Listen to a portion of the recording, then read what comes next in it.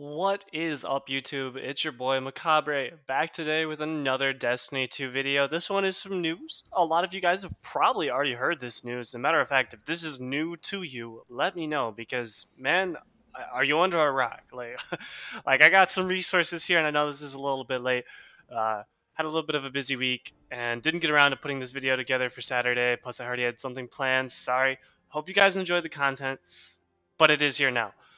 So, before we jump into the meat and potatoes of today's content, talking about the TWAB from just this past Thursday, I would like you guys to know that I have a little bit of a challenge for you, okay? We're slowly but surely growing, okay? And that's great. I appreciate each and every one of you that have subbed, that have told friends, that have helped me out in one way or another. I mean, just watching the video helps me out. So, if you're not already subscribed, make sure you subscribe. If you have some friends that you would like to show this to, show it to them, man. Like, I would like to grow this community as much as possible, and there's a little bit of an incentive. If you'd like to see me live stream some Destiny 2 content, maybe a few other games, heck, we'll see where it goes. But we'll start with some Destiny 2 content here on YouTube. I'm thinking Thursday evenings, but it's up for debate. I have a subscription goal, okay? You guys get me to 30 subs in the next 2 weeks. I'll give you 2 weeks at the drop of this, okay? So you have the last week of Season 12 and the first week of Season 13. And if by the end of those 2 weeks we hit 30 subs, then I will start a live stream program, here on YouTube every single Thursday evening, okay? So we'll go from there. We'll see what happens. It's up to you now. All right, it's on you guys. Off me, on to you. I'll give you an update on the next video where we're sitting at and so on and so forth. All right. Now, you might be asking yourself, as you are listening to me talk about this goal, you might be asking yourself, what is he using in the background? As you can see, I got a truth teller out, and I got the Europa rocket launcher. And you're sitting there probably wondering, because I just ran a lost sector, not a legendary or master, nothing like that. But I just ran a lost sector, and I'm using some rather unique weapons, to say the least. They're not seeing a ton of play right now in the meta, and that's because of the TWAB. All right, so there were some changes to the weapons, and specifically the ones I'm using. Okay, these weapons are about to get a lot better, in my opinion. But I'll explain why here, right? So a few of the buffs. We'll start with the biggest, right? Rocket launchers are getting a 30% buff, okay? 2 damage. That is insane. 30% is a lot, okay? And that's why I'm using this this rocket launcher in the background, because it is so very good, and I truly enjoy using it, okay? But right now, it's not like I have a great opportunity to, but this buff, 30%, is enough that I think maybe it'll push it into that area where it'll be used a little bit more. I won't always be using a sword or a grenade launcher. Keep in mind, exotic rocket launchers will be adjusted individually. Also, feel free. I'm going to throw an image up on the screen of the buffs. You can pause and read it yourself. You can go look up just Bungie TWAB and find this one. Or you can just kind of listen to what I'm saying and go from there. So exotic rocket launchers are going to be adjusted individually, and really there's some sick mods that kind of go well with rocket launchers, so we'll see where they go. The other thing is they're talking about fusion rifles and how they're very low, specifically in the Crucible. So essentially the range stat is going to be changed here a little bit.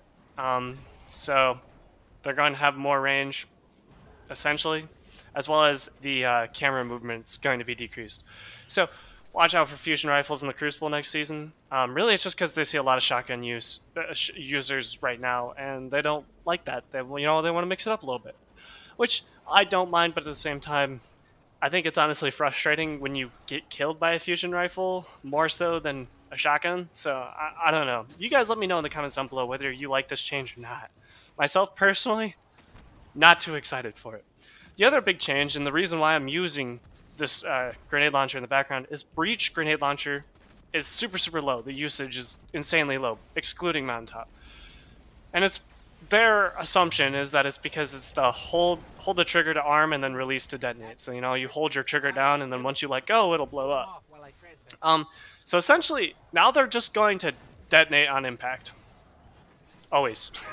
Which is Very, very nice. And one of literally the only reasons I would use Mountaintop, right? It just blew up instantly. I mean, it was incredible. And oftentimes I find myself wanting to use something like this Truth Teller. The one I have in the background in particular is absolutely stacked for some boss DPS, but the problem is sometimes it doesn't blow up when I hit the guy. It bounces around, or if it bounces off of the surface and goes flying way in the other direction and ends up killing me in some way. So this buff is huge. Now let's talk a little bit about nerfs. Just real quick, I'm not going to go into too much depth. The main one I'm going to focus on is swords, okay? Their damage is being reduced by 15%. Keep that in mind. There is a reason they're doing this. They'd want to make it so that not everyone is using swords, and I don't blame them. So a buff to rocket launchers, a nerf to swords, maybe we'll meet somewhere in the middle. Also, keep in mind, sniper rifles, yeah, increased ADS flinch while taking damage from other players. As if it wasn't hard enough to snipe in D2 right now. Let me know what you have to feel about that. I'm going to have a video on this actually later this week, unless something huge drops. So, because I snipe a lot, guys. It's one of my favorite things about this game is I feel like if you're a good sniper in this game, it takes a lot of skill. And now it's going to take even more skill. And it's very, very annoying. Alright, now let's go into the other thing real quick I want to touch on, because I've heard a lot of people complain about this, and honestly, I don't quite understand why. But it's Bright Dust. Bright Dust is being changed, okay? We're getting essentially weekly challenges. We're getting a battle pass of sorts, right? With challenges, and each challenge is going to give you some sort of Bright Dust in return. So I'm going to throw the image up on screen here. Feel free to pause and look at this, but it's changed. I'm kind of hyped, and I hope you guys are as well. With that, I don't have anything else to say, so get back to grinding, you crazy guardians.